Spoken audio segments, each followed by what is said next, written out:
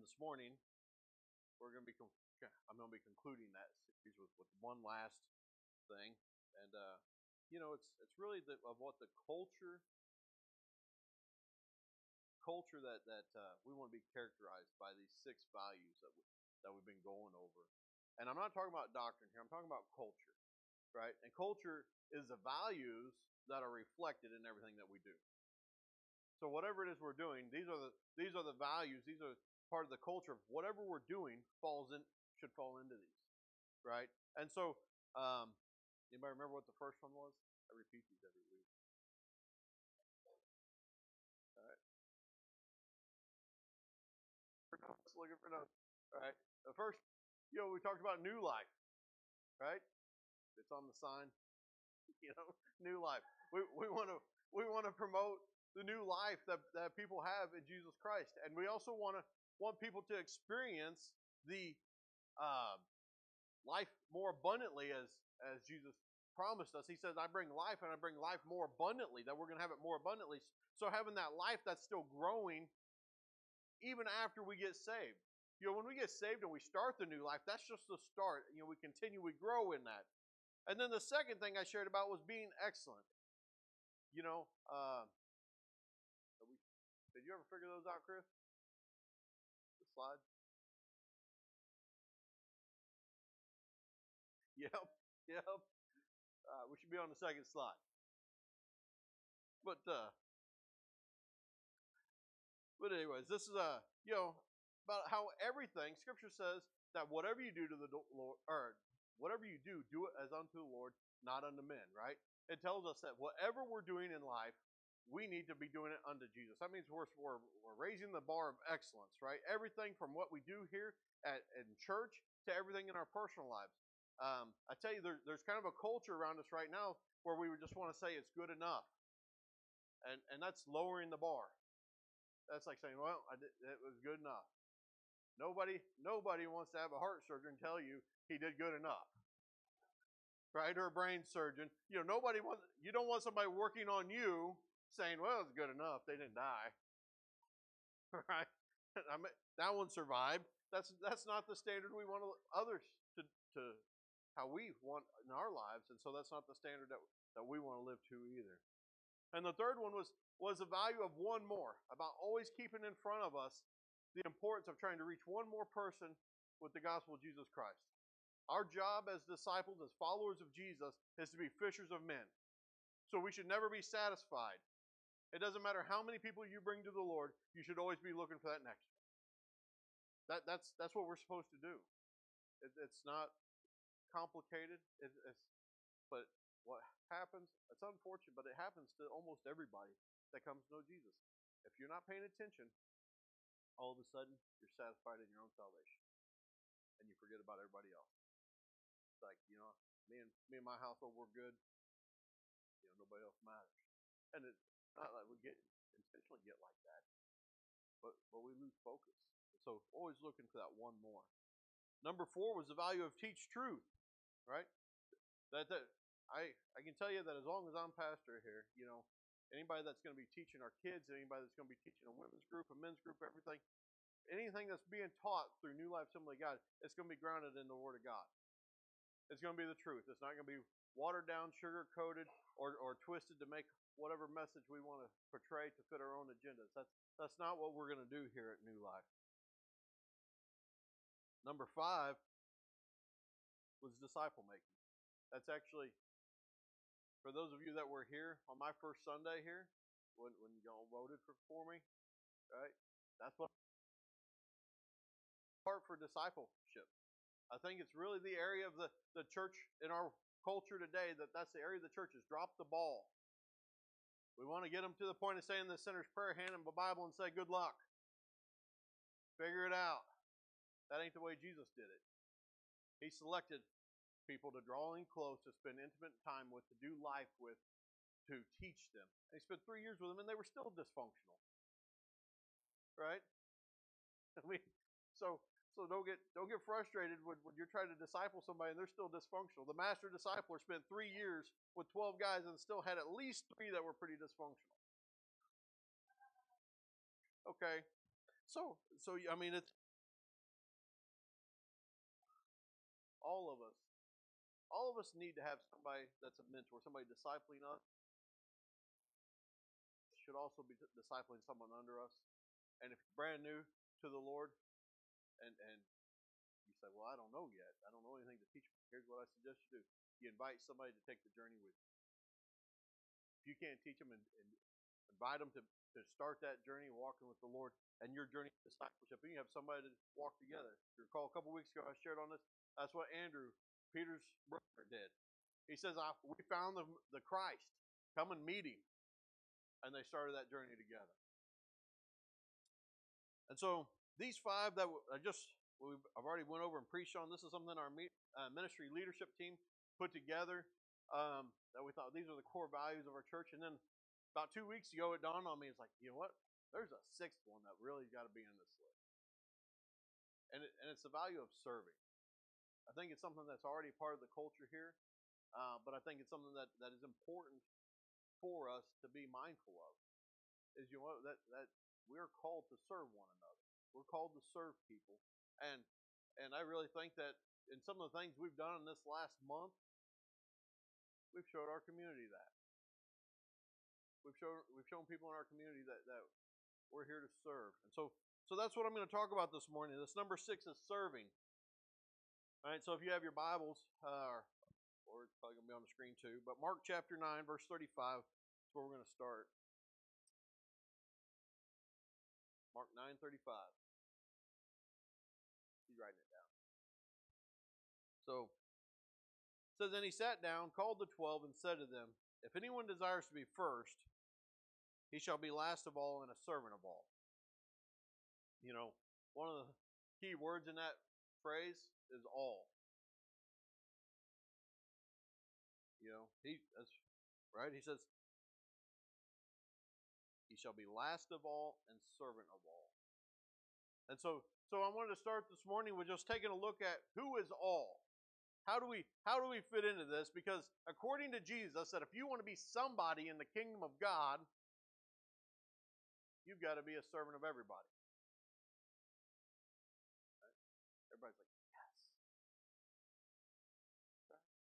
That's what he said. I didn't make it up. You all see it, right? I know everybody brought their Bible, so just giving you guys a hard time. Giving you a hard time this morning. I know it's on the thing, but that's what Jesus said. He says, if you want to be somebody, you got to be nobody. Because in Jesus' day, the nobodies were the servants. Right? If you were somebody, you had servants. So he's saying if you want to be the head, if you want to be a leader, if you want to be somebody that is somebody in the kingdom of God, and I really think that when we talk about somebody being in the kingdom of God, being somebody, what we're talking about is somebody who's effective in the kingdom of God. Somebody whose name, when Satan hears their name, he's like, oh no, not them again. We've talked about this before. You want the devil to know your name. You know, if you were at war and there's this great general over there, everybody on the other side knows his name, and they don't want that general coming at them. That's the way you want Satan to see you, is saying, I don't want that one coming after me. It's like, man, when you walk in the area, you want the devil to flee. That's who we want to be. But we don't get to be like that by walking around with our chest puffed up and saying, look at me, I'm this great somebody in the kingdom of God. Like, no, that's not the way Jesus said it works. He says you got to be servant of all. In John chapter 13, verses 12 through 17, it says, so when he had washed their feet, taken his garment, and sat down again, he said to them, do you know what I have done to you? You call me teacher and Lord, and you say, well, for so I am. If I then, your Lord and teacher, have washed your feet, you also ought to wash one another's feet. For if I have given you an example, for I have given you an example, that you should do as I have done to you, most assuredly, I say to you, a servant is not greater than his master, nor is he who is sent greater than he who sent him. If you know these things, blessed are you if you do them. So to put this in context, this was at what we know as the Last Supper. This was the night that Jesus was betrayed, and they were keeping the Passover meal. And Jesus, all of a sudden, he gets up, he takes off his garments, he girds himself, and he takes the position of the lowest servant in the house. And he washed all of his disciples' feet. Now, in Jesus' day, washing the feet was a practical and needed thing. They walked around in sandals on dusty streets. Right? It was a needed thing for help. But that job was reserved for the lowest servant of the house. And so Jesus, he does this, and then he comes back to him. He says, do you understand what I just did? He says, you call me Lord and teacher. And again, the word Lord means master. So he's saying, I, your master, have just washed your feet. He says, I've given you an example of what you should do for others. Because he even said, you call me Lord and teacher. He says, and you say you're right. So in other words, you're right. He says, I am Lord. I am your teacher. I am your master. But I've just set for you an example of how you should live. And he says, you know what? I'm paraphrasing Jesus here, so bear with me. But he's saying, I have humbled myself to wash the feet of my servants. Because the disciples would have been Jesus' servants. Everybody recognize that? Right? He didn't own them type of servants, but as his disciples, they did what he told them to do. You know? Anybody else think it was weird when before his entry into Jerusalem, he tells them, hey, go into town, you're going to find this colt nobody's ever ridden, and I want you to just take it? It's like, can you imagine if I told you to do that, be like, hey, there's a car over here at Casey's. I want you to go over there and grab it for me. Keys are in it. You guys would be like, whoa. But, right, a brand new car to come off the trailer, right? So, but he took that low position and he gave them an example. How humbling would it be for you if Jesus came and washed your feet? Just the thought of it makes you want to tear up, don't it? Just I can understand Peter when Peter was like, no, hey, don't do that. And Jesus told him, he says, if I don't do it, you got no part with me. He's like, okay, then do everything. Watch everything. But Jesus showed us this example. So, but one of the things, catch this here, he says, you call me teacher and Lord, and you say, well, for so I am. If then your Lord and teacher have washed your feet, you also ought to wash one another's feet. That's what he said. Now, we're not bringing out the bowls and the towels. Everybody can relax, keep your shoes on. Right. But he's bringing out this point here that I don't know if we always really see this, because there's this word then. He says, I did this, and if I'm your Lord, he's connecting this. If I'm your Lord, then do this. That's heavy, right? Jesus, in other words, what he's implying is, if you ain't willing to, then I'm not really your Lord. You're really not connected with me if you're not willing. You know, if you in preparation for this, I don't have any idea how much Jesus talked about being a servant. There's a lot. So I just picked some highlights to go through this morning, because we'd be here all day. Jesus talked about this a lot, about being a servant. So I ask the rhetorical question this morning, are you above serving? You know, I've heard horror stories of pastors who thought they were above serving. I don't know if you know this or not, but the word minister literally means to serve. That's what it means. You can't be a minister and not serve. And every time you minister to somebody, you're serving them. We're not always serving them by literally washing their feet or literally serving them a meal, but when we are ministering to somebody, we are providing something that they need. Right? And so when we're ministering Christ to people, we are serving people Jesus. because that's exactly what it means. To minister means to serve. And Jesus implies right here, he's saying, if I'm your Lord, then you need to be willing to serve and take the lowest position and do whatever it is. I tell you, one of the things I've seen, and I didn't actually write it in here, but I've seen this. There's people who serve, but they serve out of reluctance, and they gripe and they complain the whole time. Personally, I think you're better off just to say no. You can read through, Exodus, see how murmuring and complaining, how well that worked out for them. An entire generation of people who died in the desert because they murmured and complained. That's why they had to wait 40 years, because they had to wait for a new batch of people. It really is. They had to get a whole new generation. They had to wait 40 years for the other ones to die out and the babies to grow up a little bit.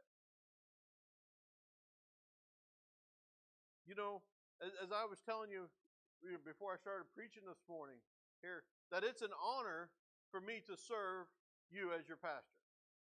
That's an honor to me. And I recognize that it is, to be a pastor, to be a minister, means to serve. I understand that. I'm not going to lie. I'm comfortable up here preaching. I'm not comfortable down here when they're doing your appreciation thing, because that's not what I'm here for. I appreciate it. Don't get me wrong. I appreciate it, but it's not about me. But are you above serving? Because you know what Jesus said? You're not above him. You're not above Jesus. And so, Jesus served. He served everywhere he went. He healed the sick, brought the dead to life, fed the hungry. Right? I mean, he cast out demons. He served everywhere he went. That's what he did. He served and then served some more. And see, the thought that's hard for us to understand here is that Jesus is the creator of everything. The heavens and the earth.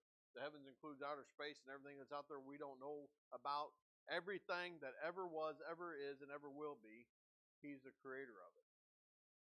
He is omnipotent. Jesus is, he says, if you've seen the Father, you've seen me. Okay? He was there at creation. He's always been. He's this eternal being.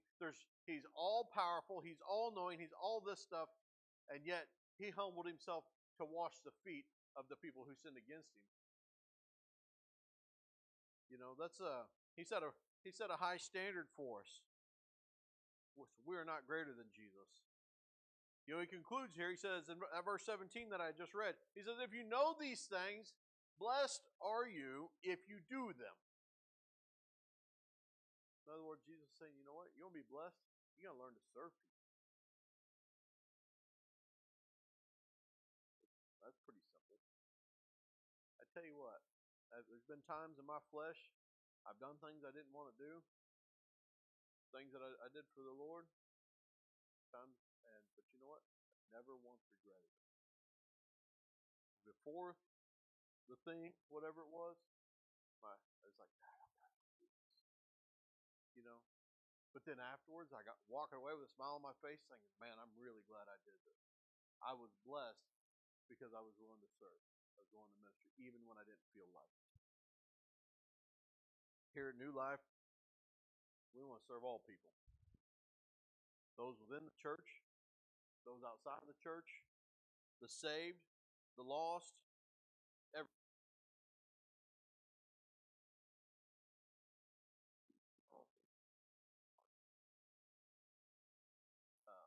Clique of people serving of all.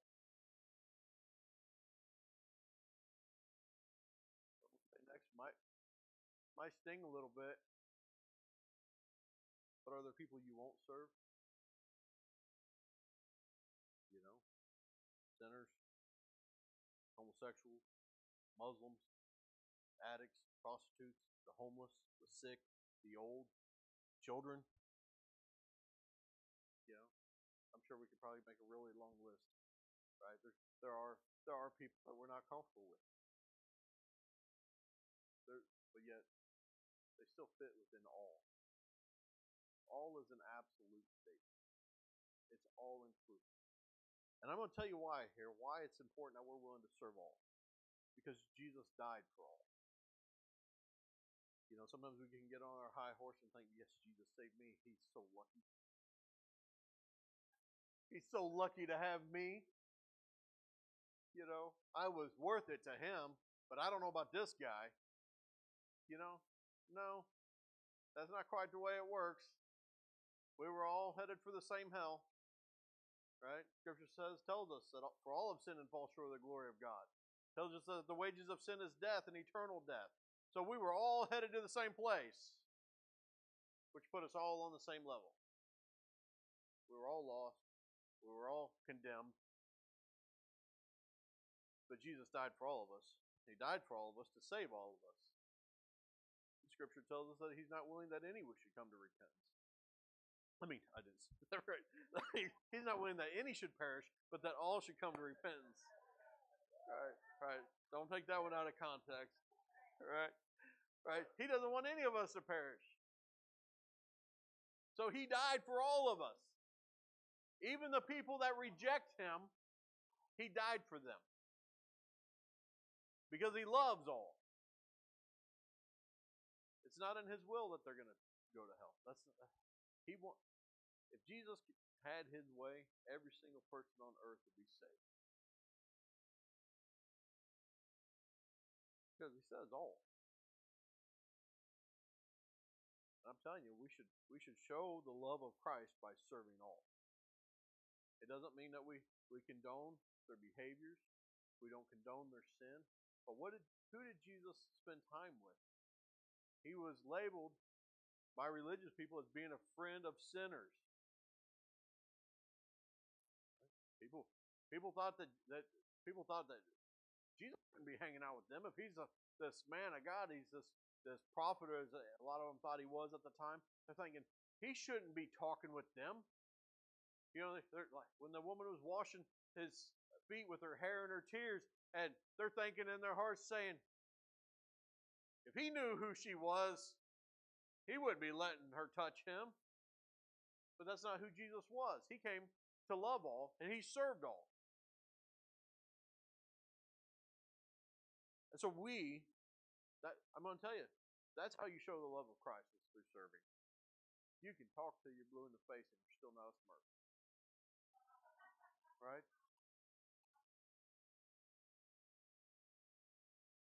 No, we've all heard the adage, nobody cares what you know until they know how much you care. There's truth to that. But how do people know that we care? It isn't by what we say.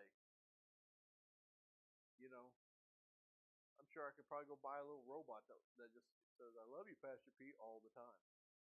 That don't mean nothing. The words could be there, but it doesn't mean that there's anything there. It's just words. Talk is cheap. We know that. But yet actions speak louder than words. So when we serve. So let me ask you, is your pride holding you back from serving? I think there's a lot of people that this is the case.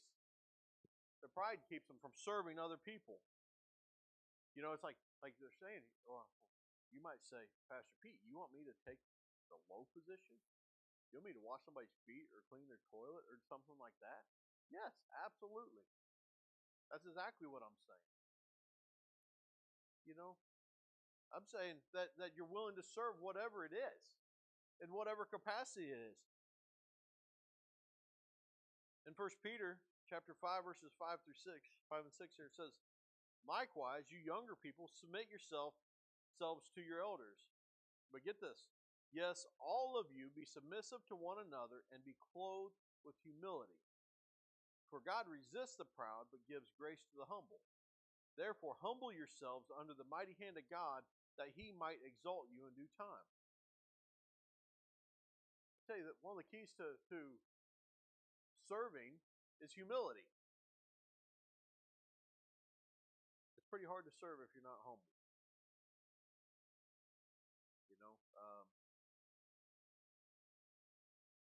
we think of some famous people, right?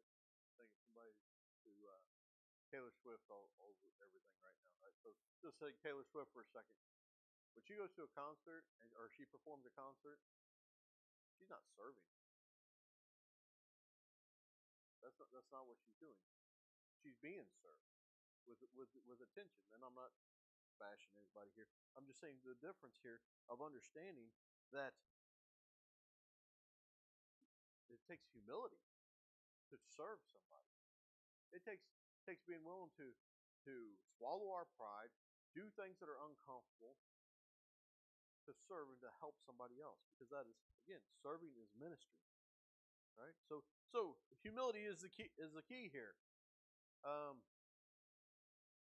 so as we've already talked about, we've all sinned, so we all deserve to go to hell. But yet Jesus saved us, not of our own doing, but out of His love, what He did for us. And that makes us no better than anybody else. Tell you what, you ever feel like your pride's coming up, just remind yourself. Pick the person you can't stand the most and just remember that Jesus died for them just as much as He did you. That'll humble you. The person that you just can't stand. And some of us, you run across people in life that they're just like fingernails on a chalkboard, right? And it's like, I can't stand that guy. But yet Jesus died for him just as much as for him as He did you. You're not special. Sorry to pop your bubble. Right? We're not special in that regard. Scripture even tells us God's very clear that He doesn't show favoritism. He doesn't show partiality. He doesn't handpick that He loves Joe more than He loves Wade. He didn't do that. He says they can both be knuckleheads and He still loves them both. All right? Just playing with you guys. But it's still true. But it's still true.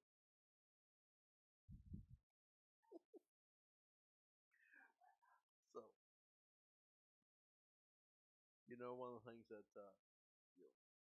Mark used to say all the time, he says, if you want to get to the rooftop, you got to catch the elevator in the basement.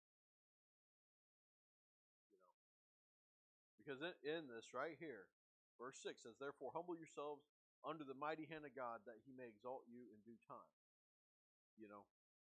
When we're willing to humble ourselves, God exalts us. There's a lot of people trying to climb to the top and they can't figure out why they never get there. Because they haven't understood this principle that God put into place that in order to be exalted, you need to humble yourself. Elevator in the basement. Scripture tells us that Moses was the most humble man that ever lived. And yet he led roughly 1 million people out of Egypt. He confronted Pharaoh, the most powerful person in the world at the time. What, like 10 times? At least. It's like, it's a miracle. It's got to be a miracle of God that Pharaoh just didn't have him killed. Right? I mean, that alone was a miracle. But yet, he was humble. He was humble before God. He recognized that he lacked the ability in and of his own wisdom and ability to lead these people. He recognized he had to rely on God to lead them. Think about how humble Jesus was. He was born in a barn. Homeless. Used a stone for a pillow. And yet he was the creator of the heavens and earth. We can't even fathom that level of humility. I mean, it's just, I think our brains are just we cannot comprehend from going from that high to that low. Those of us in this room right now can't hardly comprehend the idea of using a stone for a pillow. We complain about our memory foam beds. Right? It's so hot. It's too cold. Right? And yet the most powerful being that will and has ever existed, the eternal God, humbled himself to that. Not only did he humble himself to that life, but he humbled himself to the cross. You know how much willpower it took to keep him there? How much love it took to keep him there? Because he had the power to end it all at any moment. He had the power to bypass it if he wanted to. Granted, that would have left us all lost. left us hellbound, but the amount of humility that it would take to say, I have the power to come off this cross and not use it. I can't even fathom that. Because I don't think there's none of us in this room that could be able to do that. Right? That's something only Jesus could do. You know, we need to be humble. You know, there's the no, I don't know what you call it. I've heard it a bunch of times, but they say you treat the janitor with the same respect you treat the CEO. Right? You know, as fellow humans all on this earth, there's still respect to be shown, regardless of a person's position, their life, the mistakes they've made. There's just to me, it's just so humbling when I just think about what Jesus humbled himself, and he died just as much for everybody else as he did me. But yet he still died just for me. Does that make sense? If you were the only person to ever receive the gospel, he still would have went to the cross. But his atonement paid for everybody. In Luke chapter 14, verses 7 through 11, it says, So he told a parable to those who were invited, and when he noted how they chose the best places, saying to them, When you are invited by anyone to a wedding feast, do not sit down in the best place, lest one more honorable than you be invited by him. And he who invited you invited you and him come and say to you, Give place to this man. And then you begin with shame to take the lowest place. But when you are invited, go sit at the lowest place, that when you are invited, or that when he who invited you comes, he may say to you, Friend, go up higher. Then you will have glory in the presence of the house who sat at the table with you. For whoever exalts himself will be humbled, and he who humbles himself will be exalted. See, Jesus talked a lot about this too. You know, he's saying, you know what? Even if you are somebody, you're nobody. You know, I'm not saying that to be making people feel bad about yourself, but in reality, you know, it's saying, you know what? We need to take the humble seat, right? You can ask yourself, you know, what kind of people do you like? Do you like the people that are humble or the people that are full of themselves? I got a feeling the first one probably gets everybody's vote. You know? But yet, if we're full of ourselves and we try to go minister the gospel, we're walking around with a bunch of pride, thinking we're better than somebody else. How effective do you think you'll be for the kingdom? I think you're going to find yourself not effective at all. So show yourself to be humble. You know, just talking about serving and this culture of serving, Jesus, again, he talked a lot about serving, and this next is one of my favorite passages, and it's in Matthew chapter 25, verses 31 through 46. Jesus is talking here again. He says, When the Son of Man comes in his glory, and all the holy angels with him, then he will sit on the throne of his glory. All the nations will be gathered before him, and he will separate them one from another, as a shepherd divides his sheep from the goats. And he will set the sheep on his right hand, but the goats on the left. Then the king will say to those on the right hand, Come, you blessed of my Father, inherit the kingdom prepared for you from the foundation of the world. For I was hungry, and you gave me food. I was thirsty, and you gave me drink. I was a stranger, and you took me in. I was naked, and you clothed me. I was sick, and you visited me. I was in prison, and you came to me. Then the righteous will answer him, saying, Lord, when did we see you hungry and feed you, or thirsty and give you drink? And when did we see you a stranger and take you in, or naked and clothe you? Or when did we see you sick or in prison and come to you? And the king will answer and say to them, Most assuredly I say to you, inasmuch as you did it to one of the least of these, my brethren, you did it to me. You know, Jesus makes something really clear here. When we serve others, we serve Jesus. You want to know how to serve Jesus? It's by serving others. You can't serve Jesus without serving other people. It doesn't work.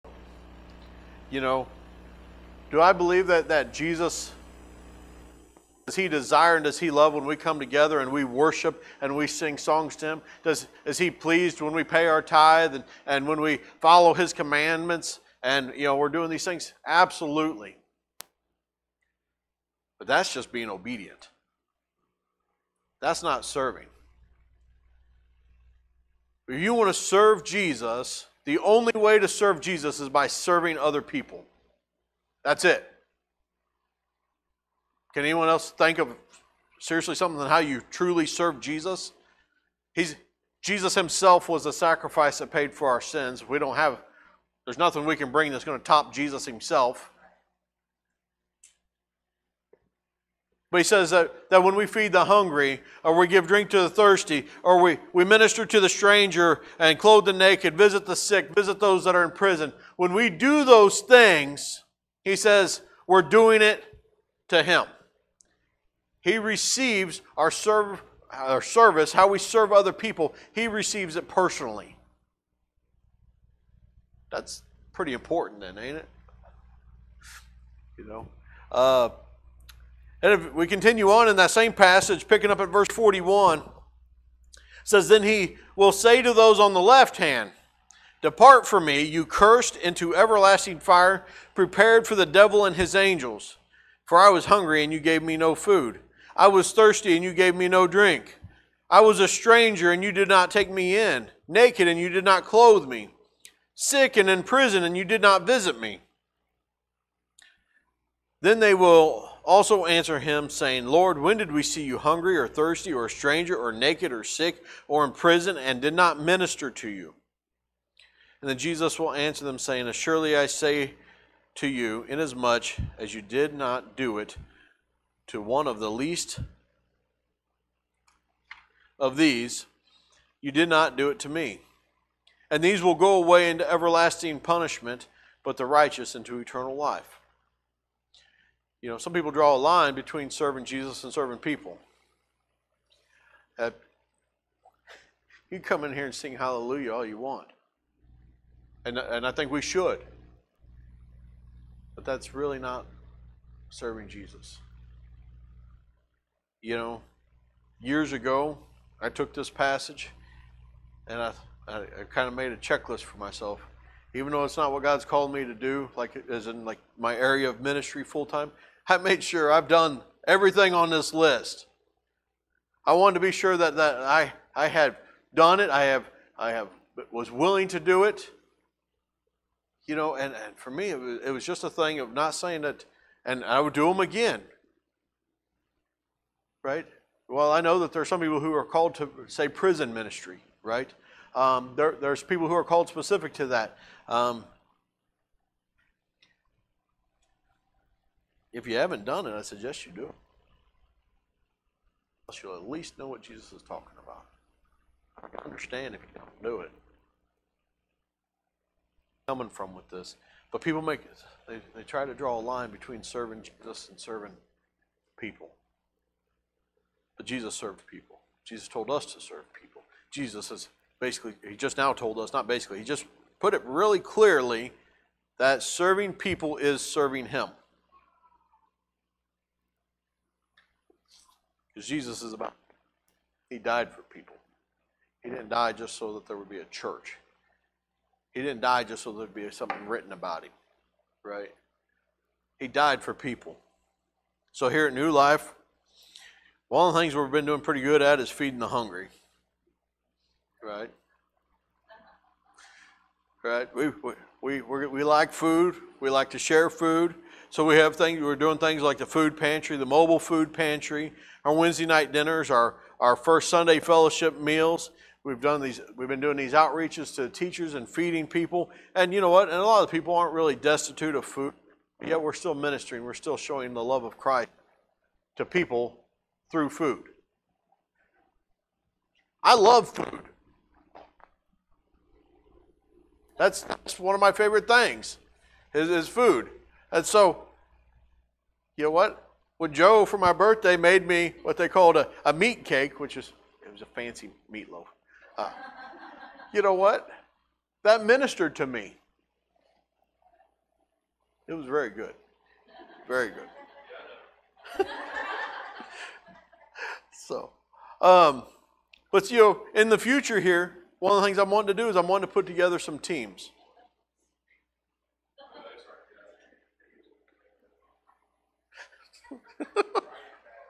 Yeah, work on the humility, right, Joe?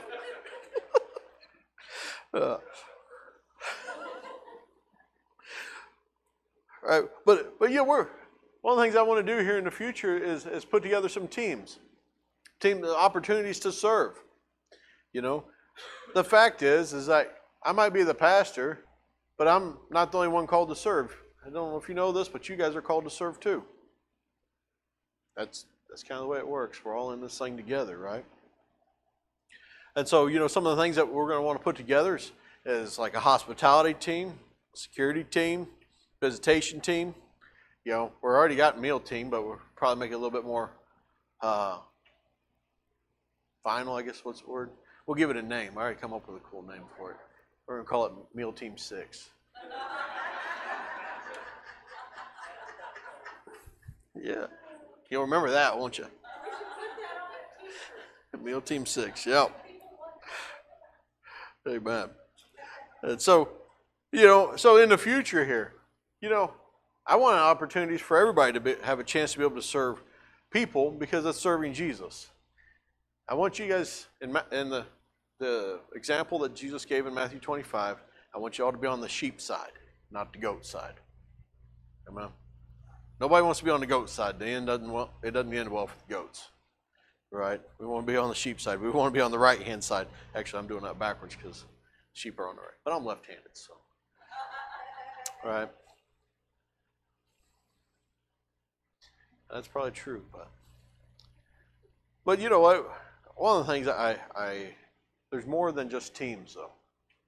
You know what? As a church and with our interaction with other people, there's opportunities to serve all the time. I know around here we serve like family. Chris pulled up, needed her oil check. That ain't no big deal. I can check oil, right? And huh? Well, she made it easy, right? She even popped the hood from the inside, right? But to me that's not a big deal to serve things like that, But if one of us is broke down, if I broke down, I'm calling one of you. Right. I mean,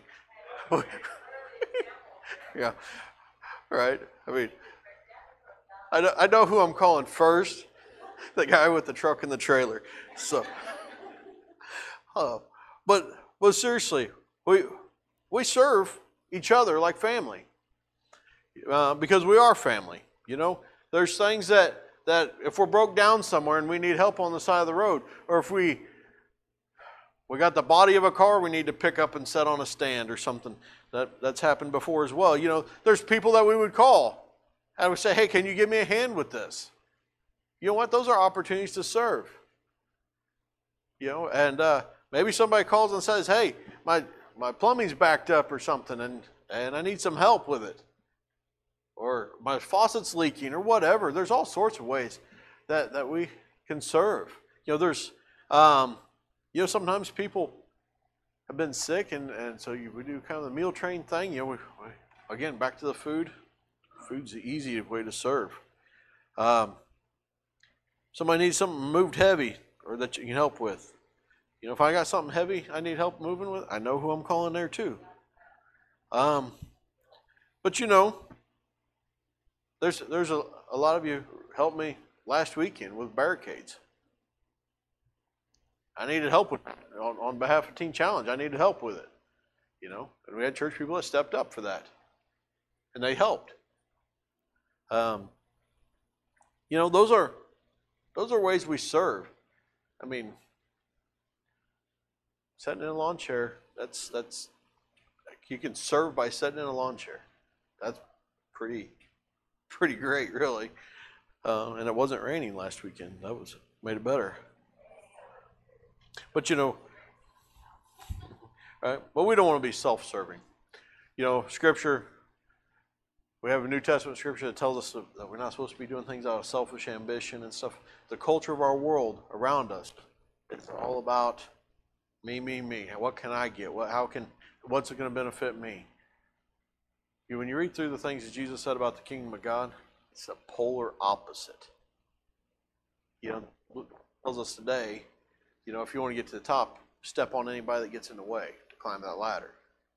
Jesus says, you want to get to the top, go to the basement. Take that low position, that humility.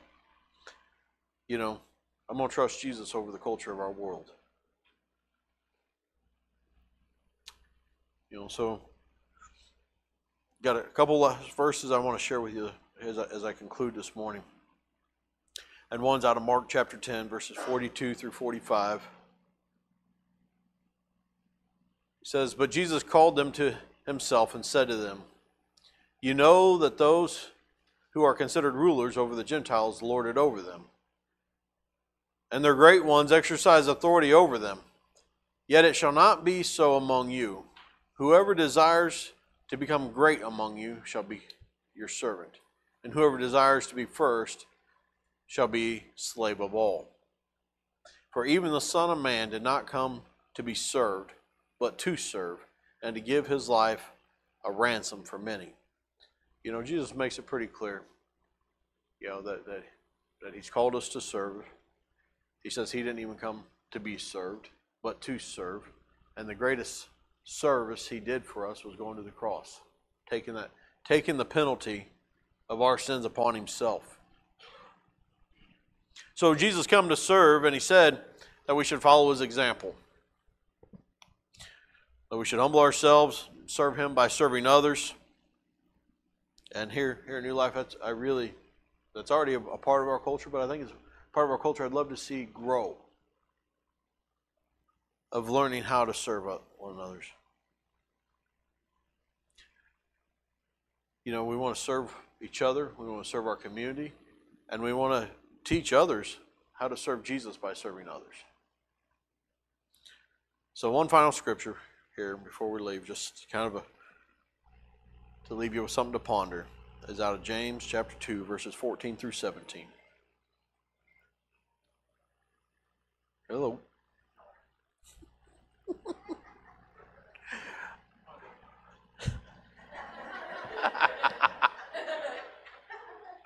All right, so James chapter 2, verses 14 through 17. "What does it profit, my brethren, if someone says he has faith but does not have works? Can faith save him? If a brother or sister is naked and destitute of daily food, and one of you says to them, 'Depart in peace, be warmed and filled,' but you do not give them the things which are needed for the body, what does it profit? Thus also, faith by itself, if it does not have works, is dead." Let's pray. Father God, in the name of Jesus, we just thank you. We praise you for the opportunity to be here and to worship you and hear from your word. Lord, I ask that you would give us all a servant's heart, Lord, a desire to share your love with people around us by serving, Lord. Help us to not just be ministers of word, but Lord, that we'd also be ministers of deed, Lord, that we could humble ourselves to the lowest position. Lord, that we'd have a heart of joy, even as we serve in low positions, Lord, because we recognize we're serving you. We're furthering your kingdom. We're being obedient to what you've called us to do. Lord, I'd ask that as we leave here today, Lord, that each one of us, our heart to serve would just grow, Lord. Lord, I'd ask that your church would be known by our service to others. Lord, we just thank you. We give you praise for this morning in the name of Jesus. Amen.